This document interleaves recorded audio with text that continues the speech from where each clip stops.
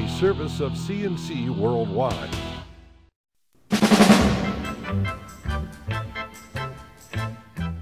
The Daily is a service of CNC News and Jib Jab Greetings. I'm Bud Lowell, and the AccuWeather forecast is right across the top of every CNC local news page.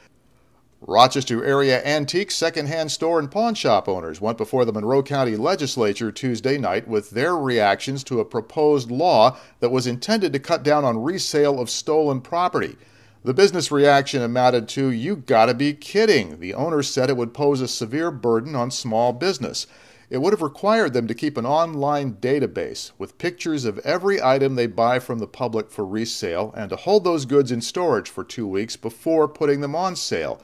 They'd also pay $250 a year for a county operating license. Legislators tabled the law after a string of 9 business owners spoke against it.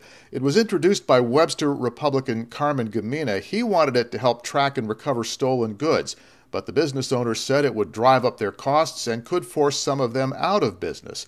Gamina says now he'll talk to the business owners and hold a public hearing about his idea before he brings it up again.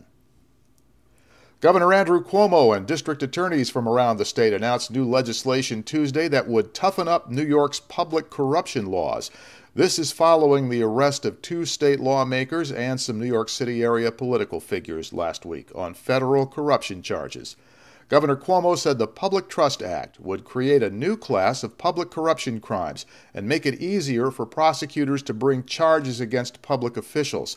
The law would also impose tougher jail sentences for misuse of public funds, and it would permanently ban anyone convicted of public corruption from holding any elected or civil office in New York.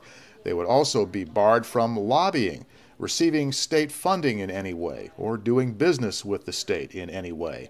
The act would bring state law in line with the federal standards. Trying to bribe an official, corrupting or defrauding government, and failing to report a bribery attempt would all be crimes. It's less than 2 weeks until people in Arundequoit vote on whether or not they want to build a new central library. The last of 5 public meetings on the project is Wednesday evening in the Broderick Room at Town Hall. It's at 6:30 p.m. The referendum is on Tuesday, April 23rd. East Arundequoit School District residents vote at the Ridge Culver Fire Department on Culver Road. West Arundequoit votes at the St. Paul Fire Department on Cooper Road. The proposal is online at libraryproposal.com. Briefly, the plan is to close the 2 current libraries, which are 50 years old and have only 12,000 square feet of space apiece. A new 60,000 square foot building with community meeting rooms would go on the Town Hall campus on Titus Avenue, next to Town Hall.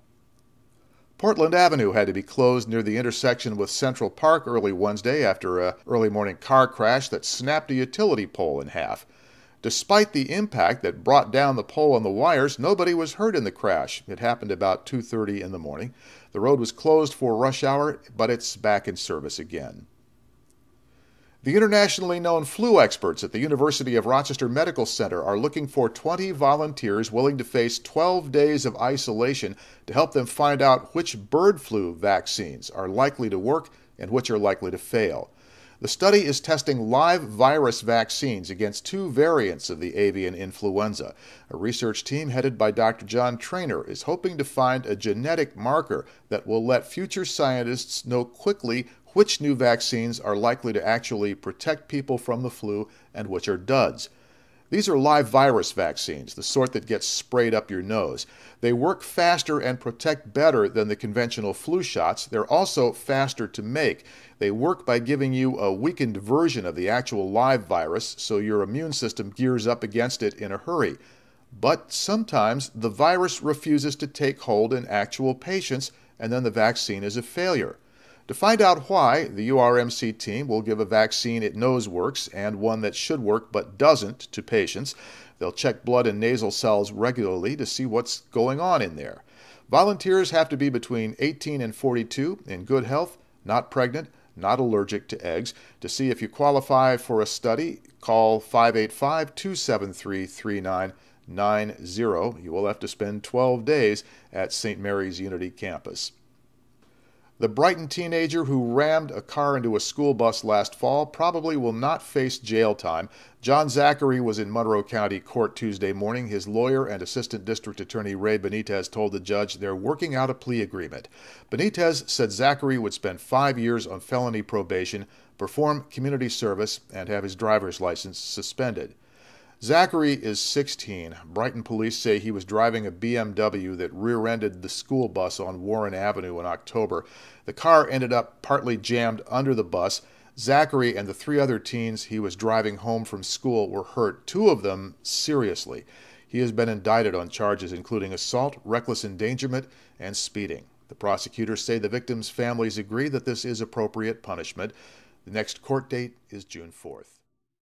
Family and friends of community activist Lawrence Richardson gathered on Dayton Street in Rochester Tuesday afternoon, 1 year after he was shot dead in a still unexplained homicide.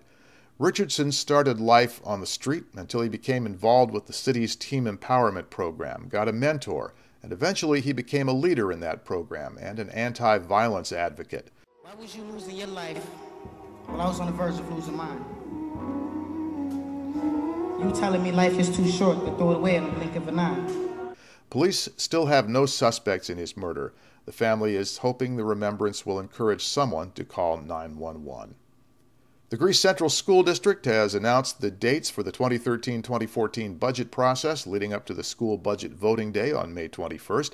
The budget proposal is just over $206 million, an increase of $6.9 million, or about 3.5%, with much of that due to mandated spending increases such as state pension costs. The school tax levy will increase by about 3%. The whys and wherefores are on the school district website. The formal public hearing is 6:30 the evening of May 7th at the district office. Community discussions are May 9th at Long Ridge Elementary School and Arcadia Middle School on May 13th. And you remember the talk of New York becoming a Greek yogurt center for the nation? Well, as they say in Canada, no word to lie there, eh? Alpina Foods in Batavia says it needs to expand just over half a year after cutting the ribbon on its brand new plant in Batavia. The $18 million yogurt plant opened in September. It was the company's first U.S. production facility. Now the company is installing a second 20,000-gallon milk storage tank to boost production, essentially doubling the capacity.